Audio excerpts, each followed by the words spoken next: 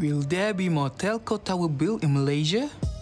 5G network has now extended across nearly the entire federal territory, including Putrajaya and Selangor, as well as main region areas like Penang, Johor and Negeri Sembilan.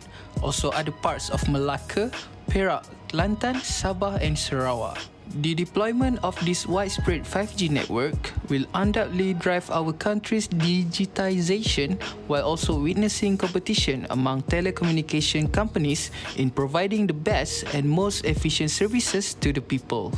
The 5G network is a beamforming technology that involves the use of multiple antennas on transmission towers. The higher the number of transmitters, the higher the data rate that can be transmitted to users. The higher the frequency used, the more bandwidth will be obtained.